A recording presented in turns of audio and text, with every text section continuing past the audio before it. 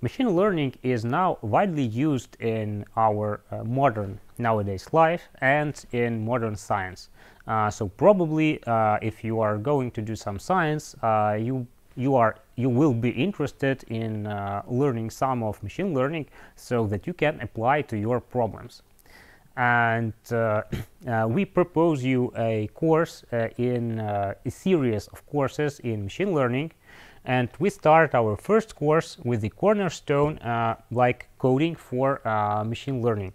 So we will be learning some basic tools of machine learning like Python and libraries like NumPy, Pandas or Matplotlib, so that you can already code something and work with data.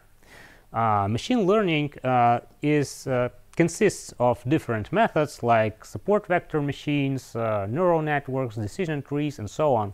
And they are all based on these two cornerstones. So you should be able to code, and you should know some of the mathematics.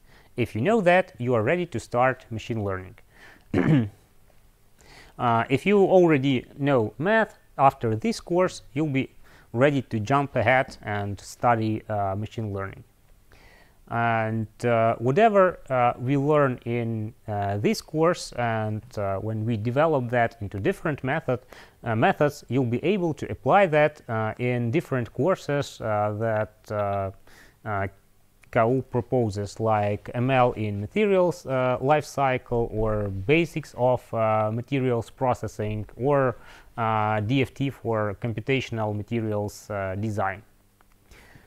In this course, we expect it to be 1 month length. I'll be giving 2 lectures a week, and I am expecting to make it in a distance mode like Coursera or EDX do.